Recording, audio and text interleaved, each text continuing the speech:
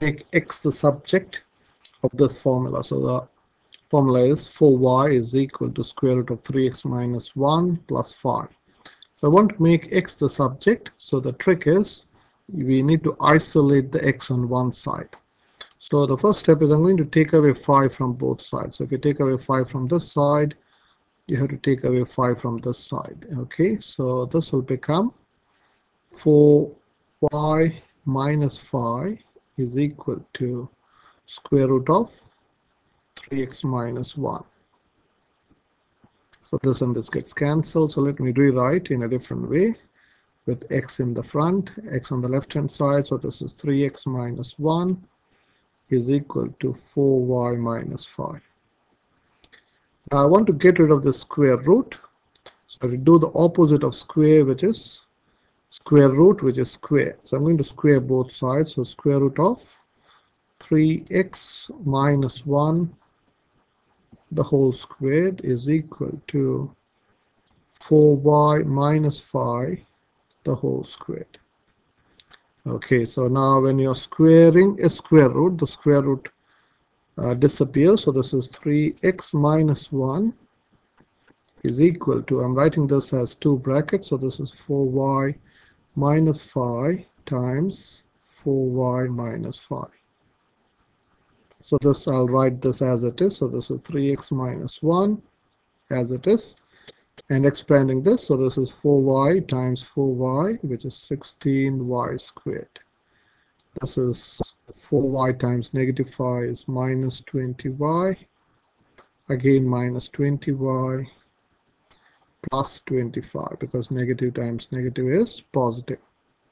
So this is 3x minus 1. Let's simplify these two terms. So this is 16y squared. 16y squared minus 40y plus 25.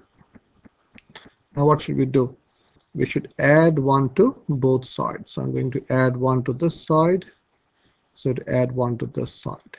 Okay, so let me draw a line.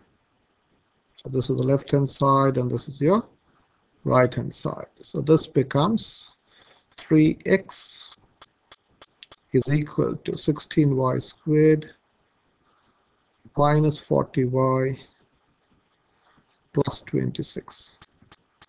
Now I need to divide both sides by 3 because this is 3 times x, so 3x divided by 3 is equal to 16y squared minus 40y plus 26 divided by 3. And that's your final answer. So x as a subject is 16y squared minus 40y plus 26, the whole thing divided by 3. And that is x as the subject. So here in this example, I've taken an example involving square root. Now what happens if it is a square? Okay, let us look at this question. Y plus 1 is equal to x minus 2 the whole square. So I'll write this in a reverse order. X minus 2, x minus 3 the whole squared is equal to y plus 1. Now the opposite of square root is square. In the same way, the opposite of square is square root. So if I want to cancel the square, I have to take the square root. So I'm going to take the square root of x minus 3 the whole squared. Okay, now if you take the square root of a square and this is a number, you have to put plus or minus square root of, okay, I'll explain this. This is very important. Y plus 1. Okay, so let me explain that separately. So here, if suppose you have, say, x squared is equal to 49. I want to cancel the square root, so I have to take the square root of the left hand side. So if you take the square root of a number or an expression, you have to do plus or minus square root of 49.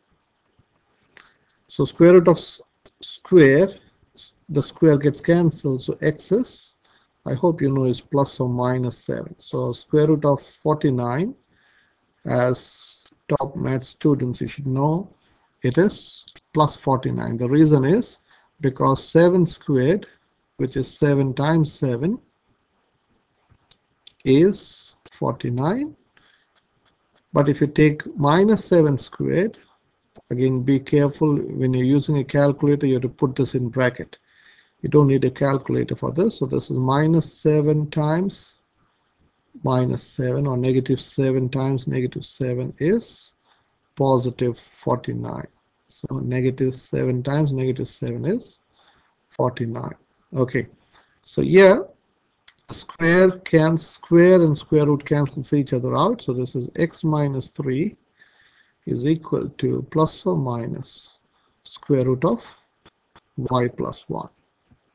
Plus or minus is very important here. Now I have to add 3 to both sides. If you add 3 to this side, you have to add 3 to this side. Okay, so this is one side and this is the other side.